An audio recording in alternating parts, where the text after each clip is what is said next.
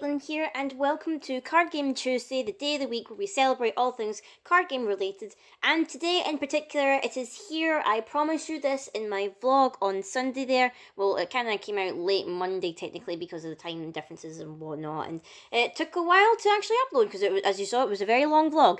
But we are here with my deck profile for my Birmingham Grand Prix. It is actually, I came 11th, so this is my deck profile for it and whatnot. So the idea of it, obviously, is, as you saw before, is Pricia Spinning Miss. I've made a couple of little tweaks or whatever, in particular to my sideboard and some of the kind of like support in the main board or whatever, so it's not like exactly the same as the other Pricia Miss that were being run or whatever, but this was like my kind of version that I ran, one that I was pretty comfortable with and pretty happy with.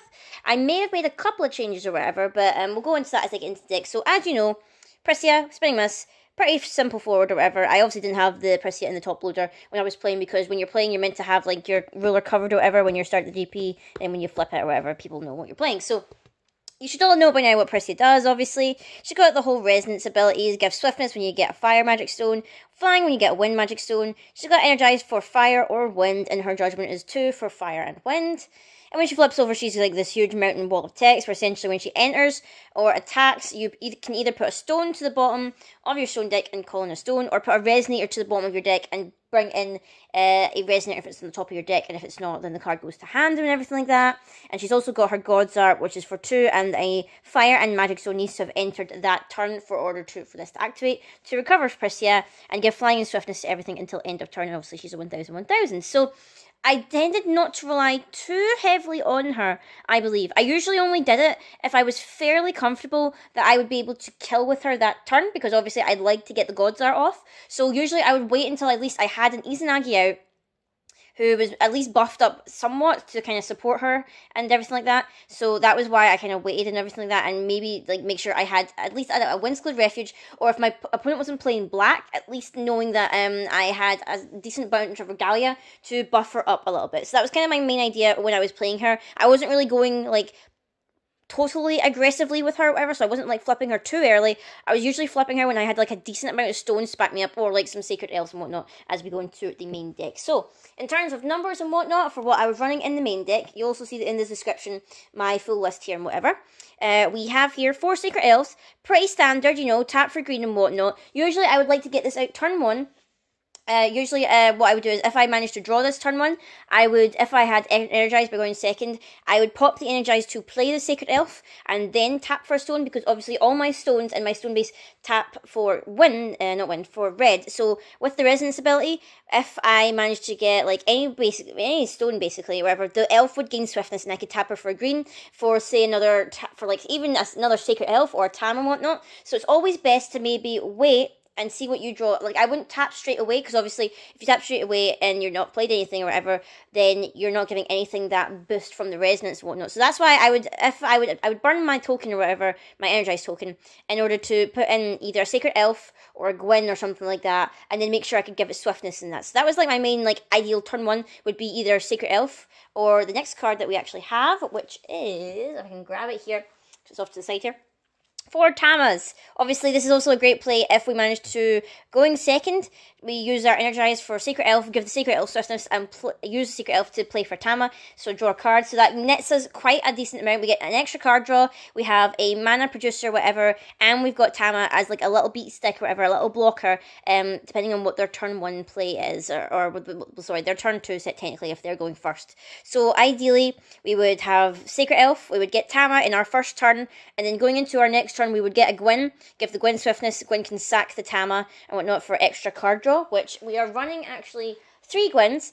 I originally did have 4, because I know a lot of lists who play Spinning Miss potentially have 4 Gwyns. I felt like I was seeing her way too much when I didn't really need her when I ran 4. So I put it down to 3, which may seem a little bit odd, but considering that all of the stones that we have tapped for red, it won't be too hard to get her out when we do get her, so that's why I only ran it at 3. She always does this stuff where obviously you tap her and banish the Resonator, you draw 2 cards and discard ones, which is great for filtering through the deck and getting through to the cards that we really, really need to set up and everything.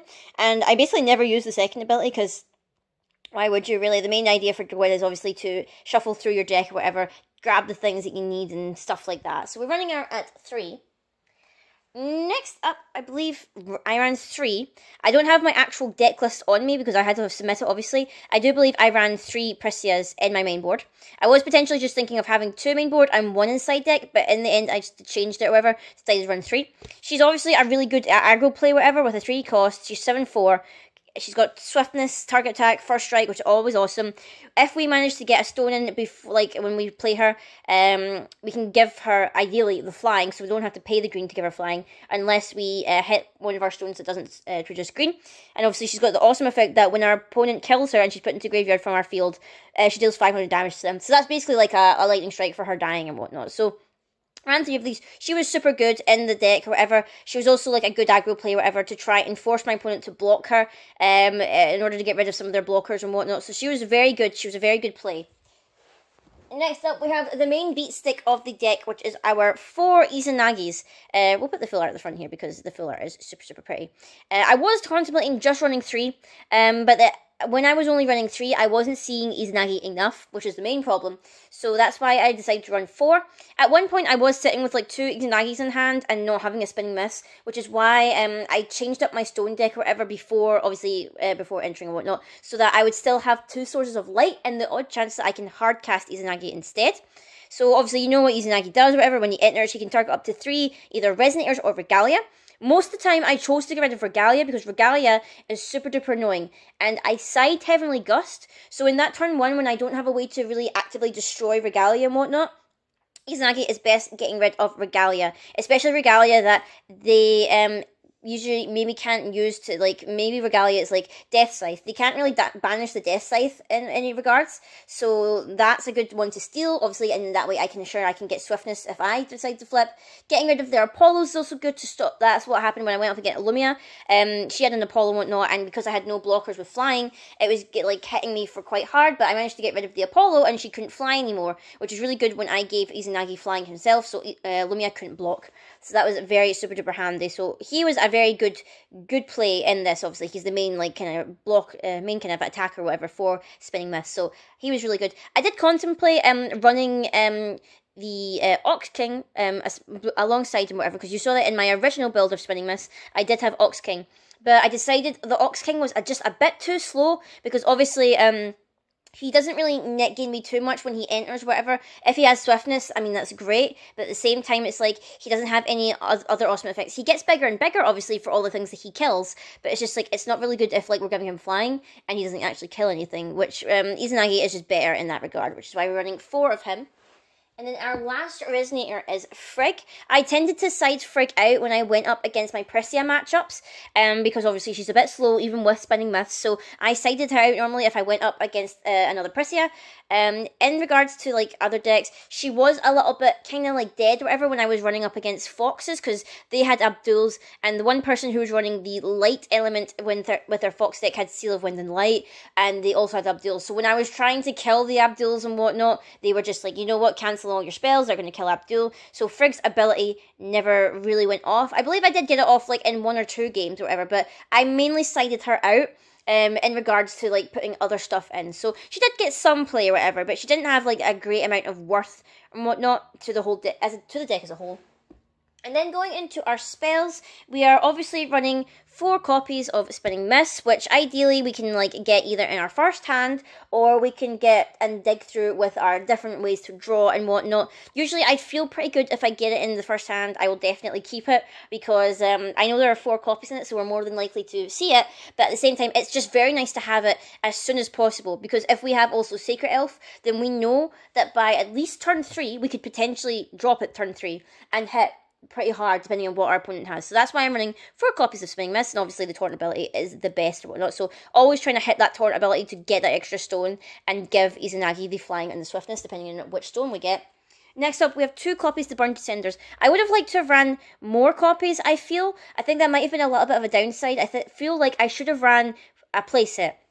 because I did desperately need this card at certain points to deal with like Abdul and whatnot, and sadly, obviously, it doesn't have Remnant, and when I was going for that Fox kit, I was running the Seal of Wind and Light, it was getting cancelled, and really this was one of my only ways of getting rid of Abdul, other than the other card that I have in my deck, which I'll show you in a wee second, but this is super duper good. It was good for dealing with Abduls, it was good for picking off things that were like quite annoying, like Tsukiyomi Noble, that was another one that was quite good, it was good to get rid of and whatnot. And I never used this against a J-Ruler, I believe. I never used it, because obviously I didn't really come up against any J-Rulers or whatever that had less defense and whatnot, so it wasn't really good there, but it was very good for getting rid of very annoying things. But I kind of wish I maybe ran more copies of this, at least maybe a playset, because it was a super useful card to have. Next up, I actually have 2 mainboard copies of a Flame Trap. Now, there's an argument to be made about whether you main Flame Trap or whether you just have it inside. I know potentially most people would prefer to just have it inside, but this card was super useful, especially in my last game, where I explained in my vlog, wherever I went up against Light Dragon and whatnot. He kind of swarmed his field. He had like the Vingolf 3 Faria, he had 2 Sauls, he had like a Wendy, he had like the Alabaster Drake and whatnot. He'd basically tapped himself out of all of his stones playing his Resonators, and the turn before, whatever, I had literally put down the 2 of these in my chance standby, waiting for him to attack. So I was waiting for him to spend up all his mana playing Resonators. He had like maybe 6 or so in the field, and I just went double Flame Trap, and that was really good because it got rid of Faria, and since obviously Flame Trap doesn't target, he couldn't cancel it or whatever. He was out of mana anyway, so, or well, essentially, so he couldn't have stopped the ability, but it was super useful in my last game, so that's why I kept these in main board. It wasn't as useful in regards to the Fox games, obviously, because if the Fox is still up and whatnot, and they have a Killing Stone, they could just choose to sack some of their things to create another Chimera. In the off chance, it was always good to just get rid of Abdul with it, because Abdul obviously was super annoying, and this deals 800, so at least if I didn't get my Burn to Cinders off, and they had enough Resonators on field, I could Flame Trap it, so that was also another good play and whatnot, so I was very happy with having 2 of these in the main board. Lastly, for our spells, I ran 2 Lightning Bolts. This was, I was like debating to run this over like Memory to Memoria. I like Memory to Memoria. It is a really nice card and whatnot. But obviously, when I was talking with my friends, whatever, when we were going, and I was talking about what to have for this red spell, they said, you know what? Lightning Bolt just nets you more worth, because obviously it's quick cast, it can hit the opponent and a Resonator. You don't really need the ability to produce fire anyway if you're hitting the Resonator, and not many things, well, are terribly worth killing for 400 with Memory to Memoria. Like, you can kill Gwyn's or whatever if you come up against them, Sacred Elves and everything like that. But Lightning Bolt is just more happier in the main deck or whatever, because obviously it's just instant kill. I mainly use this just to hit people for face. Just be like, you know what, I've got the extra red sitting up, I'm just going to hit you for face and just like deal a bit more chunk about it. I did side this out when I was going against more Regalia heavy decks into like side in Heavily Gust or Gale Force when I was going up against the Fox and the Chimeras, because obviously 2 out of the 3 Chimeras have flying and you really want those out of the way. So I mainly sided this out, but it did see play a couple of times and it was kind of useful. And lastly, lastly for additions anyway, 3 Wind-Secluded Refuge. Not really much to say here. It did do some worth. I never came up against a Black Moonbeam, I believe. I always made sure that if I did flip Pricia, they did not have access to 2 black, so maybe they only had 1 black, whatever, or they were completely tapped out. So it didn't really do much to protect Pricia. It was mainly there to protect things like Izanagi, so say if someone else was trying to Izanagi my Izanagi, I would use this to protect him, make sure he didn't go away. I used it to protect things like, I think I used it to protect maybe the Tamas. I don't think it was the Tamas. I think it was maybe Pricia or whatever, or stuff that would just, you know, like really hurt my Resonators. Like maybe I'm trying to think of other stuff. Like I think I did see a Burn to Cinders at one point, or I did see a what is that one? Is it Dark Purge? I think there was a Dark Purge as well at one point. So it was very useful for that, and also very handy for the card draw. And obviously, Frigg can fish this out if we do banish it to protect the Resonator and whatnot. So, it was handy. It did have some plays, whatever. I still believe that running 3 is quite good or whatever, even though some people argue, oh, the cost 2 isn't much net worth, whatever, for drawing a card, but I still think it's good for main board. And then last but not least, we have the whole bunch of Regalia that I ran in order to support Pricia and basically help me against these matchups. So, going into our Regalia, We have 2 Apollo, mainly to give Pricia flying, but also really handy for the secondary effect of bouncing something to her hand if we banish the Apollo. I used this at one point against Fox to banish Tama, to then play Tama again, and in that draw I drew a spinning mouse when I had 2 Izanagis in hand, which was super good, so that's why I really run this, and it's amazing. I ran 3 Laevateins, mainly because I only own 3, but now that I got the top 16 promo, I now have a playset of 4, not all matching or whatever, but you know, we'll love. I'll love anyway. I know some people are just like, oh my god, not all the rarities match, but I ran 3 Laevateins. I mainly used this for the swiftness, obviously. This was really good, obviously, to torrent the spinning myths, to prepare for potentially flipping Pricia after Izanagi gets his thing off. And I did banish it occasionally, and when there was one point where Pricia did die, I think it was through a trade-off with another Pricia, and I banished this to give him perishable, obviously. And that was really super handy, sort of. So I ran 3 or whatever. There was points where I did lose some of them, like I lost some to, I believe I lost some to Manticore, I lost some to opposing Izanagis and whatnot, but on the most point, I did keep them for the majority of my games. 2 Deathscythe, obviously, for the Pricia matchup is super duper important. Make sure she doesn't get that swiftness. Also very handy against the Lumia, when she had swiftness, obviously, when she flips and whatnot, and also very good for pumping Pricia up for 2-2, because obviously the Laevateins only do it for 200 damage, but that doesn't like stop her getting her defense up. So this is actually really good for getting her defense up and whatnot.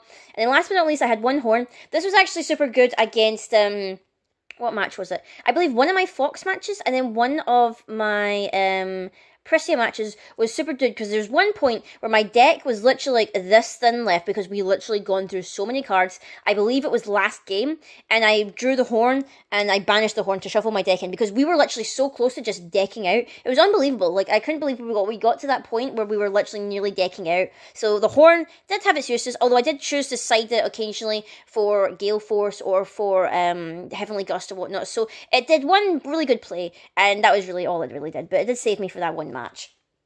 Next up into our sideboard, obviously, there was a couple of things in here that I never actually touched, but I wanted to keep in sideboard just because it was really handy. So I had 3 Wall of Wind, in the off chance that I ended up going up against a lot of counter spells. I ended up not siding this in. I felt like at the point where it was just like I had to play a bit more aggressively as opposed to a bit more countery, if that makes any sense at all. So I didn't want to like kind of side this in mostly. I had it inside just in case, but I never actually put it into the deck.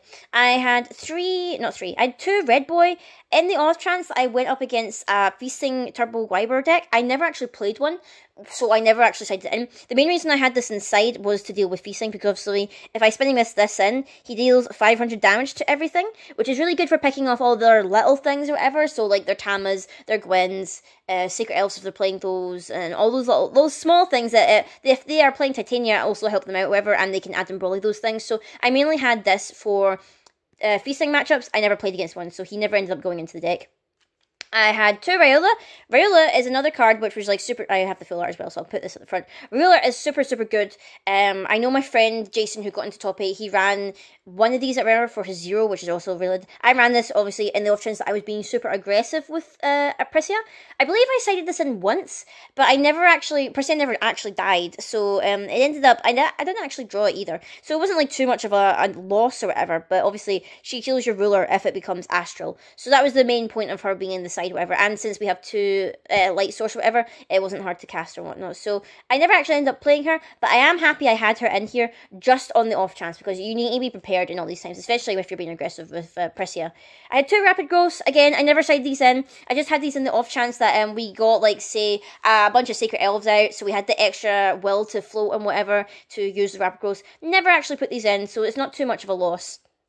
I did put this in, though, the Great Holy Sealing Wave. Wave, isn't it? Yeah, wave. I keep calling it Holy Sealing Wind, but it's not that. So this was using against Abdul, mainly when I went up against Fox. So we have the 2 Burn to Cinders, and even though this one doesn't kill Abdul, it just puts it to the bottom of the deck, it's still super duper handy. I believe I also used this, torrenting it against an Arla in the Lumia matchup, I believe, if I remember correctly, or it might have been another card, actually. But I did use this with the torrent for the 4 cost to put into the bottom. But yeah, this was handy as well. Again, I only ran this at 2, mainly because I have more more access to red than I do to wind in my stone base, so Burn Cinders was better, but I did want to keep this just on the off chance that anything else came up, so I did end up signing this in when I was playing against Abdul in the Fox decks. I sided in this a lot, Heavenly Gust. This was like a key play or whatever in regards to those Regalia heavy decks, so the Pricia matchup, the Foxes that were running Regalia, like they were running, I believe, Horns, and they were also running the Orb, obviously, that lets you recover your ruler and whatnot. And also this was good against the Lumia matchup when she had a bunch of Regalia up. So this was also super duper handy. And then last but not least, we have the Gale Force. This was put in for, obviously, the Fox matchups with those flying chimeras. It was also kind of, like, I also sided it in when I was up against a Spinning Mist matchup with Pricia, because, obviously, if you're giving stuff like flying, like, say, Izanagi, then this can still target it, because technically the Resonator has flying. So you could destroy a flying Izanagi, or any other, like, annoying flying Resonators or whatever. So that was all of my side deck, a 15 side deck, as is standard, like, your maximum 4 side deck. And then last but not least, the stone base, we'll get up to this. 4 of Pricia stone, obviously, if we flip Pricia and we're doing the whole putting stones to the bottom, this was the one that I would mainly target to get a card draw, because the card draw is super, super useful. I would usually make sure it's one of my tapped ones or whatever, so that I don't waste a will and whatnot. So we were running 4 of these. We are running 4 of Blasting Waves, of course, to produce green or red, pretty standard and whatnot, and also counts for the God's Art. And then last but not least, we have 2 not Blasting Waves, Heat Ray. This one's Blasting Waves, this one's Heat Ray. This one was mainly so that in the off chance that I don't draw Spinning Mist for Izanagi, and we get a lot of stones up or whatever, I can still hardcast Izanagi on the off chance, and also in case we do side in Riola, we need that 2 access of light. So that's why we had these in, and obviously we still get Swiftness. Before, I was running mono red, which was good, but in the off chance I didn't get the Spinning Mist, it wasn't good if I wanted to hardcast Izanagi, because I had no option to. So we did that. I also had another build where I had 1 mono red and 1 mono wind, and that again wasn't really useful, because if I got the mono wind, that was like great, but like it couldn't give anything I played that turned Swiftness, which was a bit lame. So on this chance we have red all round, so everything will get Swiftness no matter what stone we call in, which is the main idea for it and whatnot. So, and as we said before, these are the promos I obviously got for playing. Persistent Machine promo was the Horn of Sacred Beasts, looking super duper pretty here, and my top 16 promo was Laevateinn the Demon Sword, my very first of each of these, so that's pretty awesome. Like, I have almost, like, I have the Hydromonica as well, obviously, so that's quite a lot of the Regalia promos that I have now. I think I'm missing, like, the kind of, the full art Deathscythe one, and I think they did a full art Laevateinn one as well at one point or whatever, but these are super duper pretty, so I'm happy with those. So anyway guys, that has been my deck profile for my top 16 Pricia Beastmaster deck. Let me know in the comments down below what you think about it. Do you think that now that Pricia Miss has actually won a GP or whatever, do you think that she does need a ban? Do you think she needs a errata? Do you think that she's going to keep going strong? In our GP, there was only 10, including myself, 10 Pricia ones as like in the hole or whatever, so it wasn't too swarmed or whatever, but she was the majority. So until next time guys, I will see you all later.